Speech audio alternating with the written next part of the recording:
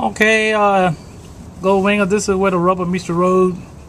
I'm down to the point where I had to take the crank bolt out. It's a 19mm again.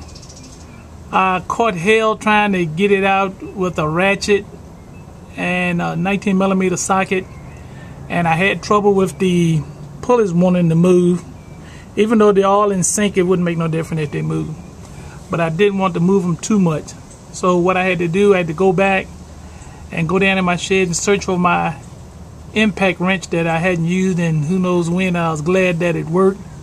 So you use an impact wrench on it, and what it would do, the vibration of it would just make it break loose whatever is holding it, and it'll keep everything else in still while all the concentration is on that bolt.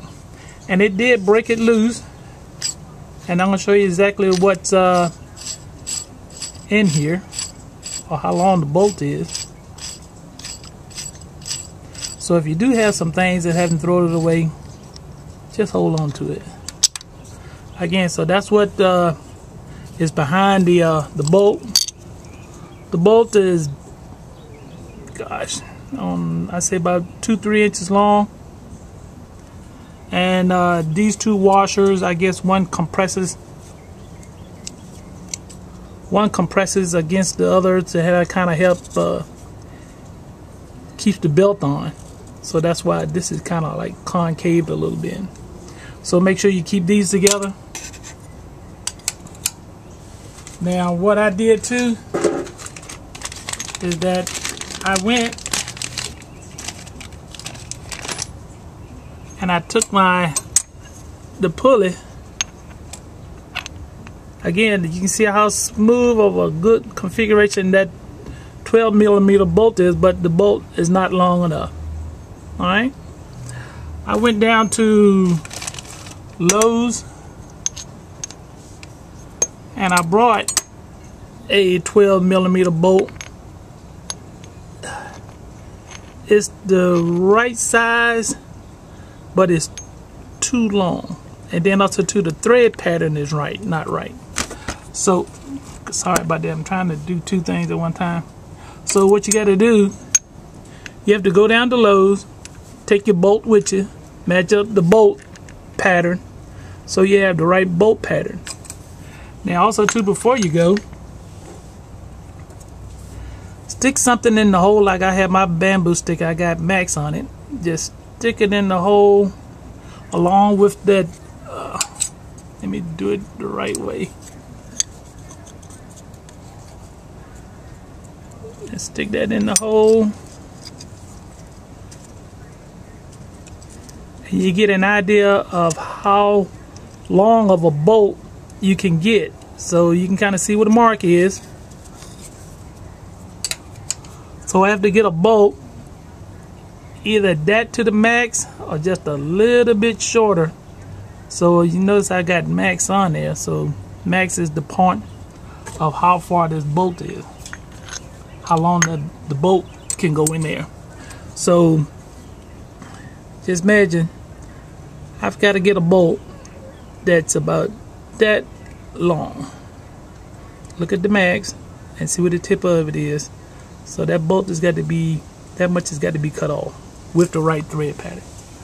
Alright folks, I'm back off to Lowe's, but I didn't have the right thread pattern, so I'm gonna go back there and see if they got the right thread pattern to match this one.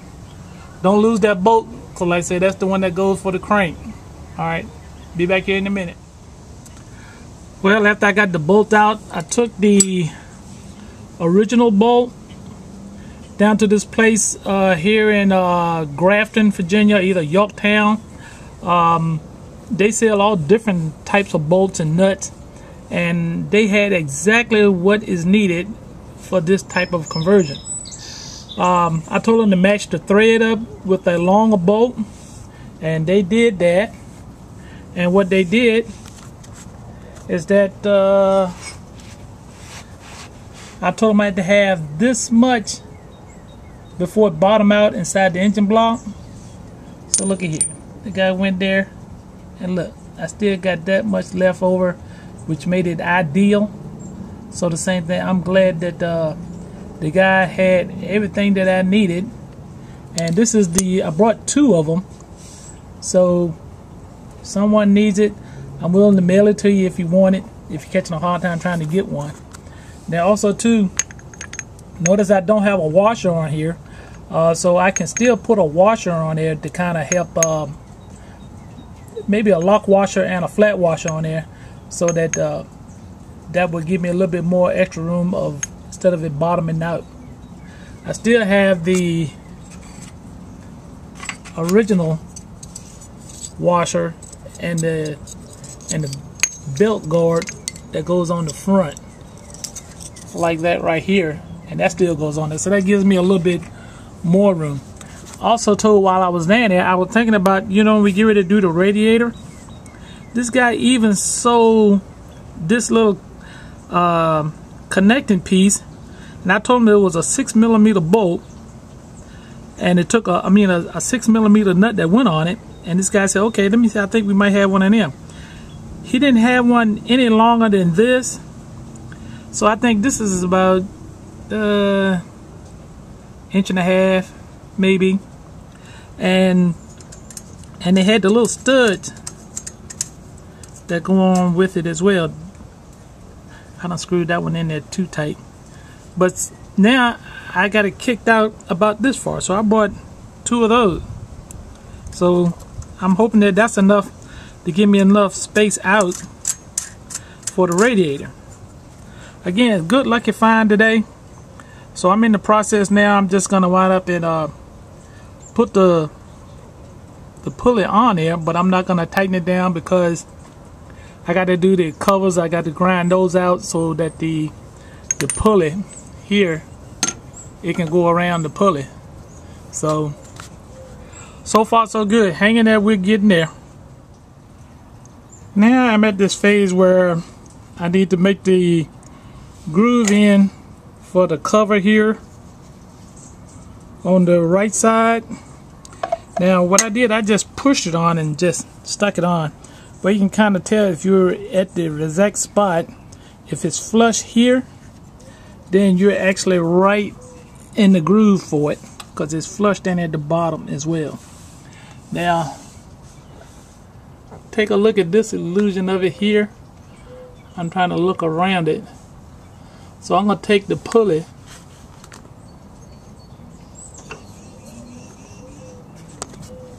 and I'm going to show you what I'm looking at. And as I look at it from this angle here, I say about right there, it's the upper part of this piece here that comes out. I'm just gonna cut this whole entire little ring out right here. I'm just gonna cut that out into a circle, but I might not go all the way out to here because I don't think it needs to go all the way out to there.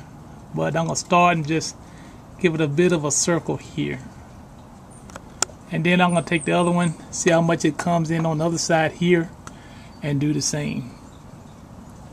Now also too, what I'm gonna have to wind up and look at too, look how much distance it is between here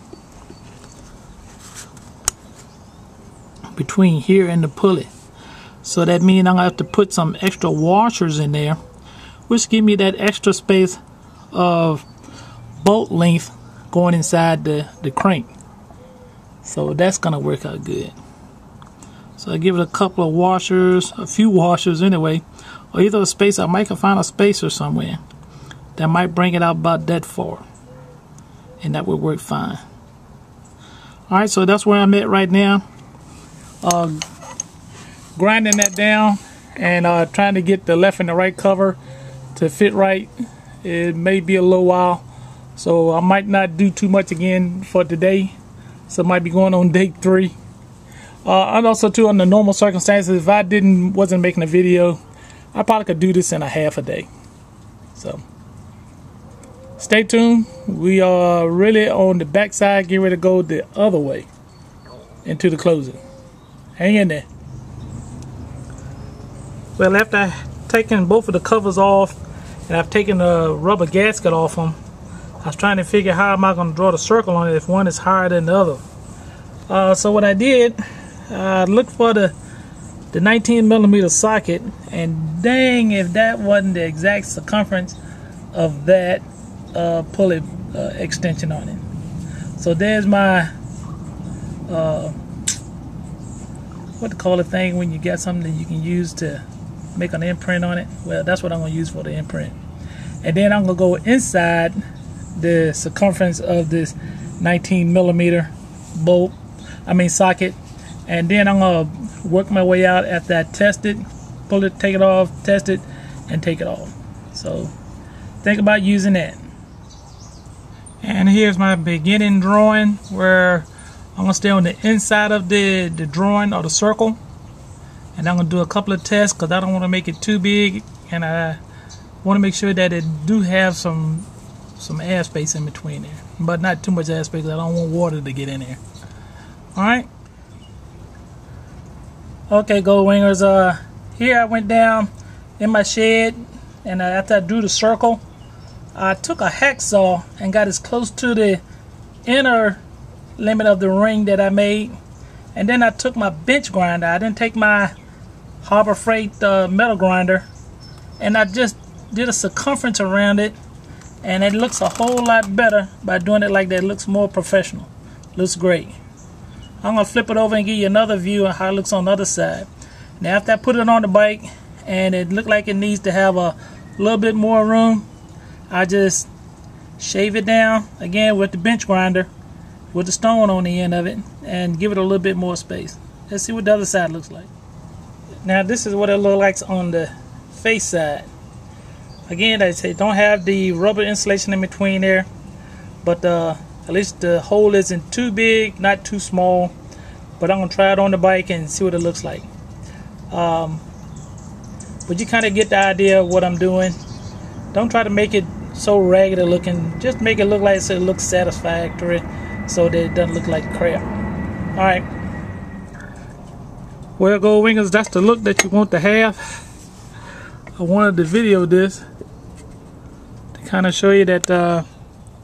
See that little bit of a gap it got in between there, and that part of the piece of the pulley that's sticking out is right in between the two timing belt covers, and they're not touching and not rubbing. Alright, so now I got to just find a spacer on the inside so it can take up that gap, so I can get that gap right there. Okay, we're back again. Yesterday, after we finished out yesterday, I noticed that I needed something to do a spacer to push the pulley away from the timing belt covers. I was gonna get a spacer, but a spacer was just too narrow. I needed something wide that would give it more surface pressure to the pulley crank, so it wouldn't have any wobble to it. So what I did, I went down to Lowe's and I got these Hillman. I can't you can't see it. You'll see it on Lowe's site, or either Hillman. It is a M12, which is a 12mm times 37mm. That means that the circumference, and this is the actual washers I've got, and I've got the Sharpie here to kind of use it as a scale, so you know just how wide it is. This inner portion is 12mm. The width is from here to here, which is 37. And what they did, they worked very well to give me that wide, spread out pounds per square inch surface pressure to the crank pulley, with the pulley pulling into it. I've been testing it, and what I did here, I put the covers on, took the covers off, and this is what I've got. Here is the pulley with the extension off the pulley. This is that original washer that was just on this plate here alone. And here's one of those Hillman 1237 washers. I tried two was too many. I brought it back, got it down to 1, and then plus the crank guard itself. So the same thing, if you get this same type of pulley, 1 Hillman washer, the original washer, and then the pulley. Now also too, I don't have this, just got it on hand tight. With this bolt here, you don't want to just run it straight into this pulley. So what I did, I went and got a lock washer. It's a 12mm lock washer. Same thing, you can get them at Lowe's. And what it will do, it will just put compression on that, and it'll grab onto the bolt and the pulley itself, so it won't bag off. And also too, along with the blue Loctite, it should stay in place. Now after I kind of got a little tired, and after I finished doing what I did yesterday, I had a little time on my hand. I took my timing belt covers, took them down there to my shed, and I brushed them off with the bench grinder with the brush wheel, and just got all that crud off it. And I was gonna wind up and scrub them and try to make them all pretty and shiny, but I said, forget that. I've done that too many times. I just went on and just did a primer and then a super mini coats of gloss black, and I think that's gonna look real great. I'm gonna show you how it looks when I put it on there, just as I give it a test that pulley with the belt. There's one thing you got to remember now with this pulley. I'm trying to figure, on the left side, you've got to wind up and cut this off. Just don't cut too much, just cut just enough to the edge of it. And then after that, you still have that overlap. Now also do, while I'm here too, you can kind of see I use some Permatex.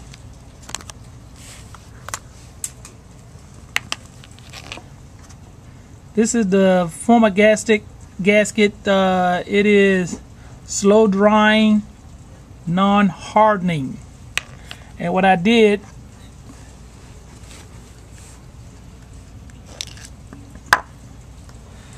I took a little bit and I just right along the edge, without the gasket on there, just along the edge, because the gasket has got a little bit of a cup in it. So after I went all the way around it, I just placed it on there and just smoothed it on there. I'm not going to put any here that goes on to the bike itself, because if I ever had to take it off, I don't want to have to pry it off. So it'll still come off easy here.